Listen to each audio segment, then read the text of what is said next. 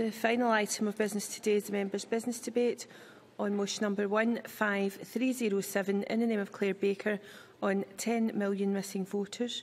This debate will be concluded without any questions being put, and I would be grateful if those members who would like to speak in this debate could press the request to speak buttons now, please. I call on Claire Baker to open the debate. 7 minutes, please, Ms Baker. Thank you, Presiding Officer. I'd also like to thank the members who have signed my motion enabling the debate this evening. We are now less than 100 days away from the Scottish Parliament election, and thoughts are now focusing on how do we secure those votes. But as today's motion highlights, we are facing a significant challenge in electoral registration. Electoral registration undermines our democratic system. The accuracy, the comprehensiveness and the integrity of the register is vital to a healthy democracy. That is why the reports from the Smith Institute, 10 million missing voters, and Hope Not Hate's report into individual electoral registration and the boundary review are so concerning. It is feared that hundreds of thousands of voters in Scotland will be lost from the electoral register as a result of the rush to change to a new electoral registration system. Originally due to be finalised in December 2016, the UK Government shortened the transition period to December 2015. During the transition period, voters on the existing register had to be verified. Those who couldn't be verified within the shortened timescales were then removed from the register. Scotland is one of the most affected areas in the UK by this, and this level of unregistered citizens risks undermining our democracy as we lead up to the elections this year and to next year's local authority elections and the EU referendum. This will also have a profound impact on the upcoming review of the Boundary Commission into Westminster constituency seats across the UK, leading potentially to distorted electoral maps and underrepresentation of minorities, students, renters and young people. This is something that should concern us all and something we should all work together to address as a Parliament. We have a responsibility to not ignore this situation. The Smith Institute's report headline figure refers to 10 million voters and does include those who decide not to register to vote, some 7.5 million people across the UK. What the rush changes to the electoral system will do, changes that were pushed through a year early by the Conservative Government against the advice from the Electoral Commission, is increase that figure by 2.5 million voters. 2.5 million people who are expected to fall off the electoral register. As the Smith Institute report states, what is at stake here is not just the prospect of party political advantage, but the integrity and value of the democratic process. This is not about the merits of household registration or individual registration, but the household registration system was introduced through the 1918 Representation of the People Act and has changed very little in the intervening century. So this is a significant change, and it's one that needed to be properly managed. The Electoral Commission has been calling for individual registration since 2003, and it is broadly supported. But the pace of change, the lack of piloting and the strain on public finances to manage the change is leading to a situation where people who were previously registered are being removed from the register. And one of the main reasons the Government gave for this rush was voter fraud. But electoral fraud is difficult to quantify, it is serious, but it is rare, and I don't accept this argument merits disenfranchising so many voters. Evidence shows that these changes will have the highest impact in urban areas among private sector renters, young people, especially attainers, students and those not born in the UK. People who are more likely to move home frequently are at high risk of being removed from the register. I was pleased to see that Shelter Scotland and the Electoral Commission have this week launched a voter registration campaign to target potential voters that live in rented, homeless or temporary accommodation. Electoral Commission research has found that only 63% of those who rent from a private landlord were registered to vote in 2014. This is compared to 93% of people who own their own home and 89% of those who own their home with a mortgage. The rush change to introduce individual voter registration is expected to have a negative effect on these figures and widen the gap between homeowners and renters. According to Hope Not Hate's research, Scotland stands to see a 5.5% drop-off in those registered to vote compared to the 2015 general election, which equates to just over 231,000 voters. This is the second biggest drop in the UK, behind only London's drop of 6.9%. A breakdown of the Scottish figures show that Glasgow will be the worst affected, losing a staggering 67,000 voters. Edinburgh is due to lose 24,000 voters, and in my own region, Fife, we are due to lose just over 15,000 voters. These are people who These are not people who never registered. These are people who were registered under the previous system but will be removed from the new register. They had a vote at the general election, but they've now been taken off the register. That is just wrong. No political party should be bringing forward a system that is seeing 1.9 million people fall off the electoral register across the UK, a figure that is likely to increase to 2.5 million due to changes to the student registration system and people in the private sector moving home. This undermines our democracy. In addition to this, we have a Boundary Commission review which is due in the year ahead. And as a result of the Coalition Government's Parliamentary Voting System and Constituencies Act, there will be a reduction in the number of Westminster constituencies from 650 to 600, and Scotland is set to see a reduction of 7 seats.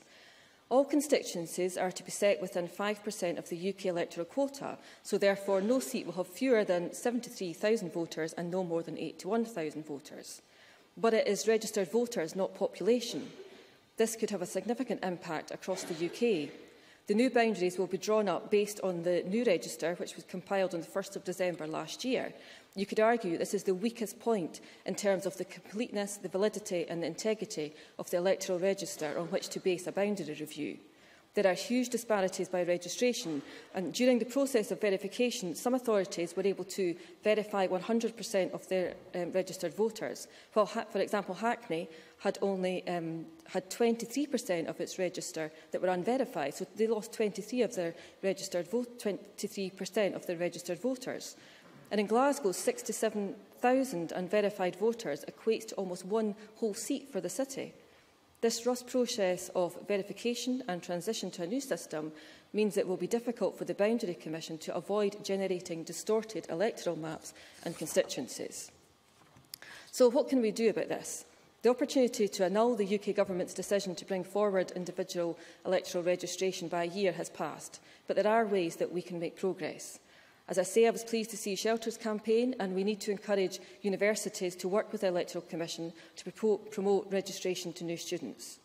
We need to ensure that local valuation joint boards are funded and that they're active in supporting registration. More could be done to promote online registration and raising awareness through schools and colleges. But there's also action that we as a Parliament can take, and credit must go to Anne McTaggart for promoting the Holiday Drops campaign to encourage voter registration among young people. I hope that there is more we can do as a Parliament between now and April to increase voter registration in Scotland and regain some of these lost voters. I hope we can all join together and agree in principle for a cross-party and Parliament-led voter registration drive ahead of the Scottish Parliament elections in May to demonstrate how much we value voter participation and our democratic structures. Thank you. Many thanks. I now turn to the open debate. Speeches of 4 minutes, please, and I call Christian Allard to be followed by John Lamont. Thank you very much, Presiding Officer. And let's first of all thank Claire Baker for bringing that very important motion to Parliament. I think it's a very good motion, and it's very important to talk about it today. I will maybe have a different tone and maybe a bit stronger about it. Because let's remember, the right to vote is part of our human rights. It's something we should be not only cherished, but we should safeguard, and we should be very strong about it. I've signed the motion, and I noticed that he had something missing in it. The exclamation mark.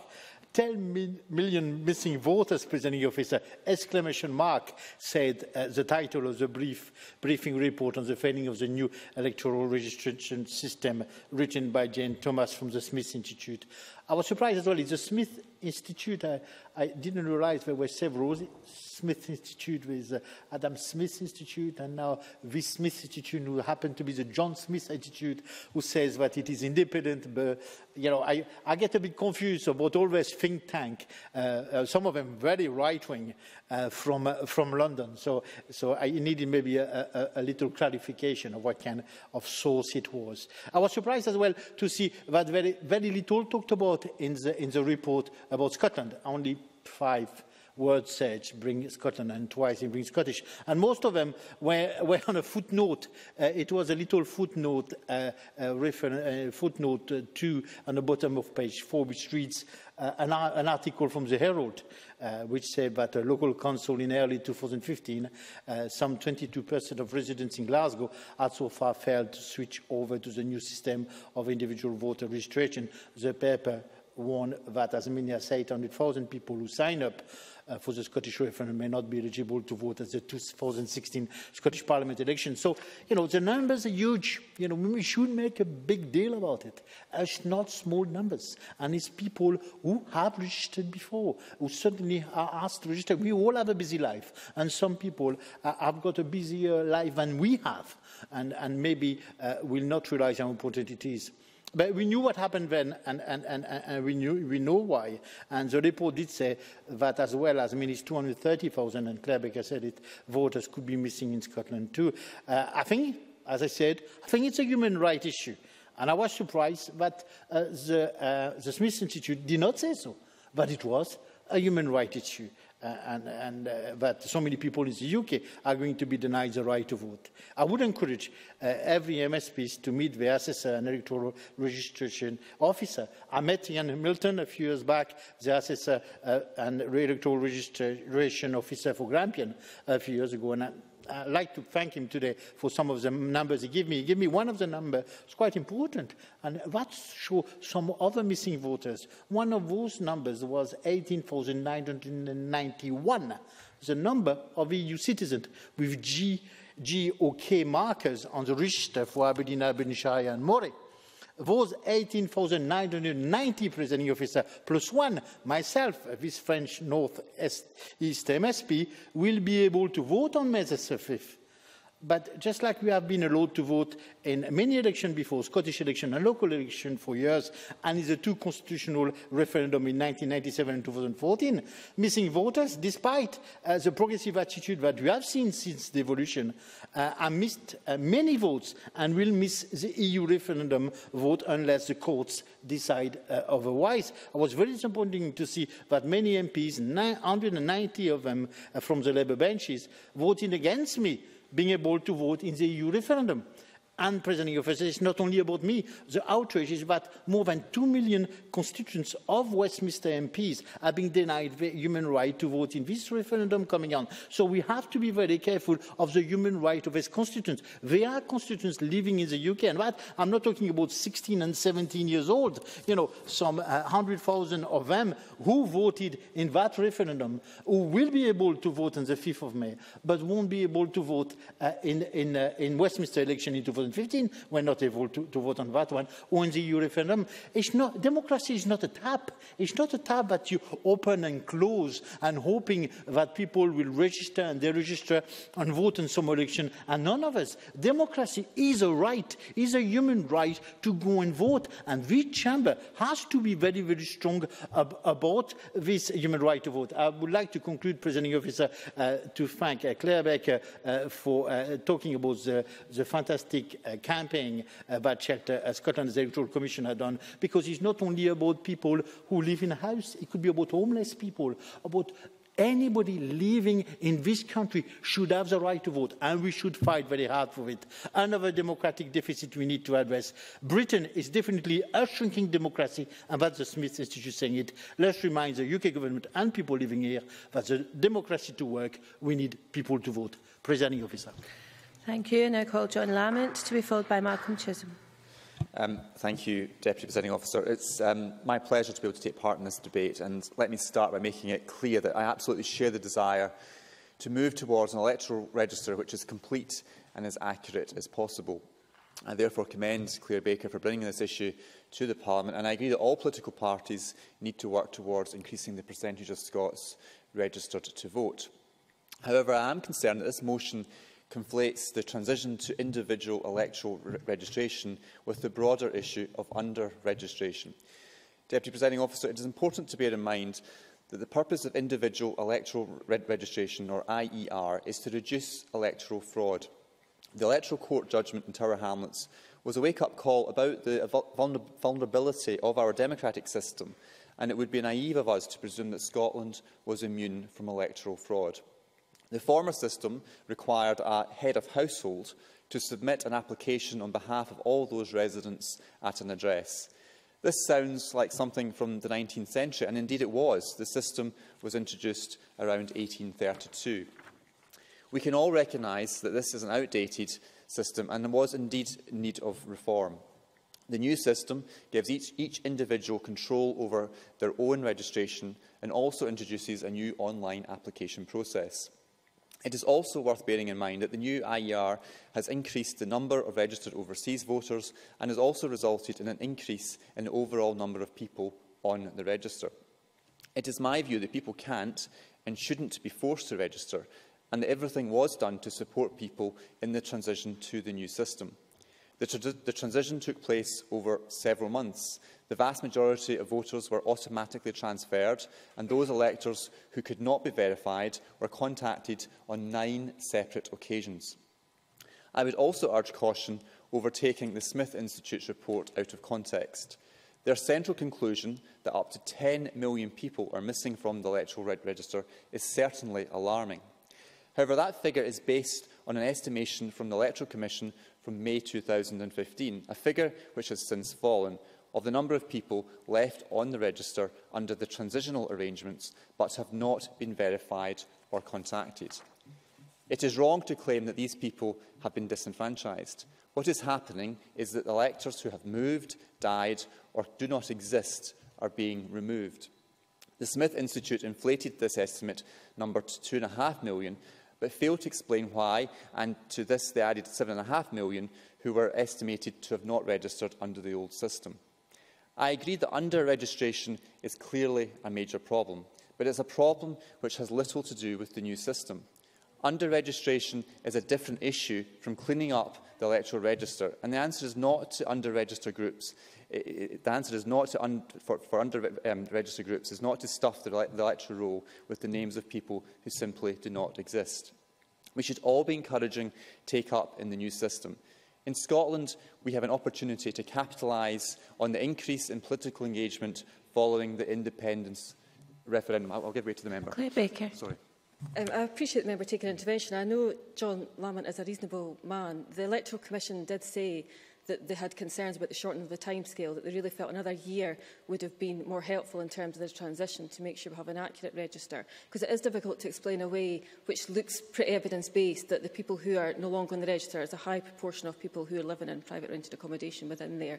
And it's difficult just to explain that away on people who have died or who have left the country or these other explanations. And I think the government should have followed the Electoral Commission's advice on that. John Lamont, you can have time back. But we should equally be aware of the election court's ruling in Tower Hamlets and the risk of fraud, and the fact that the vast majority of voters were automatically transferred onto the new system. And for those who could not be verified, they were contacted on 9 separate occasions to try and verify their identity. So I think that there has been a change over to a new system, but there has been procedures put in place to try and ensure that the robustness of the system which we now have is as secure as it possibly can be. And as I was saying earlier, I think we do have an opportunity with the increase in political engagement following the independence referendum to re-engage with voters. Residents who are not on the register can still apply by post, and for the first time they can do so online. And we should be doing all we can, we should be playing our bit to encourage constituents to do just that. Thank you. Many thanks. I now call Malcolm Chisholm to be followed by Alison Johnson. I'd like to thank Claire Baker for introducing the motion, and also thank the Smith Institute for laying bare a situation which I think perhaps the majority of people are not aware of. So it is important for us to debate this today. And of course the particular Scottish context is a massive turnout in the referendum based on a very high level of registration. And I think it would be a tragedy if all that good work was undone because of the speed of the transition onto a new system. And of course, there's another problem, as Claire Baker and the motion highlight, that this is happening at the same time as new boundaries are being formed for Westminster, and as I shall go on to explain, as others have, it will have a very big impact on that as well. Now, of course, 10 million is the headline figure, so various people have disaggregated the different parts of that, but 2.5 million people being missing purely because of the transition to a new system is a very high number of people, and that's borne out by other reports as well. And in the motion it refers to hope, not hate, and the figure for Scotland there of 230,000 people at risk of disappearing from the register. And although that was 5.5% drop-off since the general election, I think it's much higher percentages for Glasgow and even for Edinburgh. And of course, there was also an article in the Herald last week, the 20th of January, in fact, which did a poll of local councils, and they came up with the figure of 22% of residents in Glasgow not having registered. And they said that if that was repeated across Scotland, it would amount to 800,000 people. And of course, as Claire Baker has emphasised, it has a particular effect on certain demographics. People living in private rented accommodation have been emphasised in particular, but we could also mention students. As an example from England, in the Smith Institute report, of 3,500 students having registered in East Sussex, I presume related to Sussex University, and that number has fallen now to 377, because previously universities could register a whole of residents, but now they can't. So there is no doubt there is plenty of evidence of a problem. Now, the related issue, of course, is that these registers that are being formed now will be used as the basis for the redrawing the Westminster map. 50 seats will disappear, and the stated intention is to have constituencies that are more equal, but perversely the new constituencies could be exactly the opposite of what is intended, because many seats will have many more missing voters than others. That is already an issue, but of course that issue is going to be accentuated because of the new register. The psephologist and academic Lewis Baston has said, and I quote, "The result could be a fiasco that would also be extremely vulnerable to the charge of being a gerrymander." So we all need to act together to deal with this situation. I congratulate what Anne McTaggart has done in relation to Holyrood Rocks and younger voters, because they're particularly important in relation to this. And I should also pay tribute to Jeremy Corbyn, because he's appointed Gloria De Piro as a dedicated Shadow Minister for young people and voter registration. But fundamentally, it's not, of course, a party political priority, but a democratic priority that we should take action in relation to this. And it would be tragic if young people, and indeed many other people, particularly who have the most need of political change, are in fact the ones to be increasingly disenfranchised and left out of the political process. So it is important that we come together on this issue and take whatever action we can to deal with it. It's probably too late to change the mind of the UK government, but we certainly must campaign to minimise the risk to democracy posed by what has been put into law. Many thanks. And I now call Alison Johnson. Thank you, Presiding Officer, and I'd like to thank Claire Baker for giving us the opportunity to debate this topic this evening. I think as political parties we have a tendency to focus on the number of votes we might get, and I think we pay too little attention to the number of votes that could be but aren't cast, even by those who are registered. But there are, of course, recognised barriers to voting: literacy, lack of access to IT, ill health, homelessness, work and family commitments. But given the importance of people voting in any democracy worthy of the name, we have to push this lack of engagement up the agenda and acknowledge that while we here enjoy a fairly advanced level of democracy, there is much to be done to progress it. We have to ask how democratic we are when large numbers of our population aren't taking part in the operation of our democracy. And what are we doing, or what are we failing to do, in order to get those missing millions back? And the changes to voter registration that the motion focuses on are clearly having a negative impact on the numbers of voters registered at the moment in Scotland, a negative impact that must be addressed. In fact, some of us in this chamber might have experienced or know someone who has experienced a problem with this new system. I know people who have completed the verification process and then received a letter demanding that they do so and telling them that they're not yet registered. And some of those have been really concerned individuals who've wanted to know that they're registered, and then they've insisted upon written confirmation that they are on the register, which is, of course, time-consuming and expensive, but understandable. But I'd like to use the short time remaining to cover some broader issues relating to non-participation in our democratic process. perhaps the Minister, when he is closing, can tell us more about why some companies are given access to the register for marketing purposes. I know that this concerns many people, and how much money is raised by this practice and where does that money go? Perhaps ring-fencing some of that money to increase voter turnout or improve registration might be helpful, because we have to start to bring the numbers down. The numbers who aren't registered and the numbers who are registered but simply choose not to vote. Why do people feel that voting is a waste of time? Is it because they become disillusioned when they've taken part in umpteen consultations and their views have been rejected out of hand? If we look at the turnout here in the 2011 elections for this Parliament, it was just over 50%. So almost 2 million Scots who could have voted chose not to. That's right, they chose not to. And when we think about it, we take the freedom to do so for granted, but that freedom has been very hard won by many people. And how might Scotland change if those non-voters exercised their democratic right, if we could do more to convince them that it was worthwhile? I think we need to look at sharing power downwards and outwards. And the size and areas of population numbers considered local in Scotland would be regarded as regional government at a level above local government in most other European nations. Perhaps our winner-takes-all political culture is an unappealing turn-off for many people. It's a system that values conflict. We have roaring and cheering in this very chamber, that adversarial Punch and Judy show. And I think it's fair to say that in no other walk of life would this be considered. The German constitution, in fact, would forbid national government interference in more regional government matters. Angela Merkel couldn't suggest a council tax freeze, for example.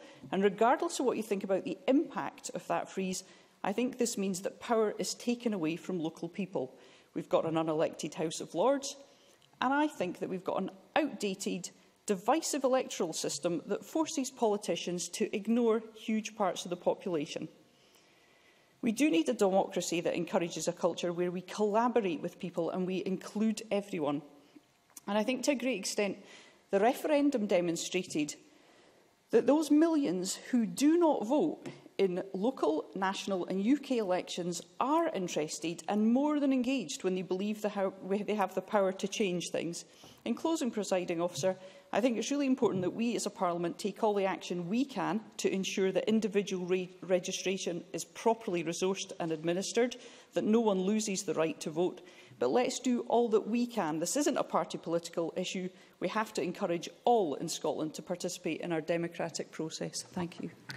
Many thanks. And I now invite Joe Fitzpatrick to respond to the debate. Minister, 7 minutes or so, please. Thank you, Presiding Officer. Can I begin by thanking Claire Baker for bringing forward this important and very timely debate, and I do welcome the consensus across the chamber today. The transition to individual electoral registration began in Scotland on the 19th of September 2014, immediately after the independence referendum. As Malcolm Chisholm said, that referendum saw an unprecedented engagement in the electoral process, an engagement that I think we all have a responsibility to foster for future elections, whatever side of the referendum we were on. This government shares Claire Baker's concerns that the UK government's actions around IER undermines all of our efforts and risks thousands of people being disenfranchised. IER replaces the system where one person in each household completed the annual canvass form, with a requirement for each person to apply individually to register and for their identity to be checked against other records. As Claire Baker and John Lamont said, the UK government's rationale is that moving to individual electoral registration would reduce the risks of electoral fraud. During the transition period, all existing registered electors whose names and addresses match data held by the DWP or local authorities were transferred to the new IER registration system as confirmed electors. From the 19th of September 2014, the identity of all new registrations had been verified before they were added to the new register, and if they couldn't be verified, the individual then has to provide other evidence of their identity. As members will be aware, this government was absolutely opposed, as were colleagues on other benches, to the Westminster Government's decision to bring forward the end of the IER transition period to the 1st of December 2015. We welcomed opposition in both houses at Westminster, but unfortunately neither of those motions to annul were successful. So the Westminster Government's decision to end the transition period a year early stands, and our electoral registration officers were left to try to minimise the loss of franchise. The figure of 230,000 voters in Scotland being removed from the register quoted in the Smith Institute is indeed concerning. It came from an Electoral Commission report which was based on the register as at May 2015, as I think John Lamont said. That figure was the number of electors at that point who were registered but who had not had their identity confirmed or verified and were therefore only on the register because of the transition arrangements. Had the transition arrangements been continued, then they would have still been on the register. It would allow them to temporarily remain on the register. However, at the time, the Commission also acknowledged that the canvass activity, which would be undertaken between July and November 2015, would reduce this figure significantly. Unfortunately, Scotland-wide statistics on the size of the register post the end of that transition period and the autumn canvass activity aren't yet available. However, if we take one area as an example, then hopefully this will give us an indication of just how the numbers have changed and just how successful our EROs have been. But I preface that with an understanding that there may very well be regional variations which we need to look at. But in Grampian, the number of unconfirmed electors has reduced from 19,222 on the 27th of February to 10,636 on the 9th of October, still significant. By the 30th of November, the number remaining had fallen further to 3,893. Clearly, these are people who we would want to be verified, but clearly our EROs have done a considerable job in reducing that number. The number it's declined was because unconfirmed electors either updated their details themselves as part of the process, which allowed their identity to be confirmed, or the electoral registration officers established that they were no longer resident and were therefore removed from the register. So that reduction of 80% in the number of electors who were on the register but who had not been data matched, and our EROs should be congratulated for their efforts in doing that. But that's still, as I say, recognise that there may be regional variations which we need to be very alert to. Going forward and putting it... Sorry, yeah. Claire Baker. The Minister would recognise that the Smith Institute report also talks about the potential for growth in numbers as new students go to university, and there's no longer the system, as highlighted by Malcolm Chisholm, where the university can register the students. Have the Government got any views on how they can encourage universities in that aspect? Minister. Yeah, it's a point I was going to come to later, but I'll come to it now. It's something that has been recognised by EROs and the Electoral Commission, and they're working together with universities to try and tackle that, because it would be... You know, if we think back to the referendum, I think young people who voted yes, young people who voted no, they were the big exciting thing that happened in the referendum, that engagement of young people. And to think there's a risk of losing them from the next election, that would be a disaster, which I know that our EROs and the Electoral Commission are working with universities and colleges to try and make sure that we can increase those student registrations in spite of the difficulties. So it has been recognised. Going forward, and I think putting aside our opposition to the UK Government's policy, I'm sure that, and I think we've heard across the Chamber that Parliament agrees, I think that it's important that we have as complete and accurate an electoral register as possible. And I hope, therefore, that members would find it helpful if I can give a brief summary of the new IER canvass and how that compares to the old one, which we are most used to. Under the old household registration system, the annual canvass form was completed by one person in each family, and once returned, the ERO used that information to add any new voters and remove any who were no longer resident at a particular address. That meant that all the changes could be made before the register was published on the 1st of December, and that's no longer the case. The annual canvass in its form no longer exists. It's now been replaced by the household inquiry form. So those forms were issued in August last year, and like the annual canvass, they requested information on those resident in a property who were eligible to vote. The difference is that, unlike the annual canvass, this is no longer the end of the process, and that there now has to be a second stage to the process.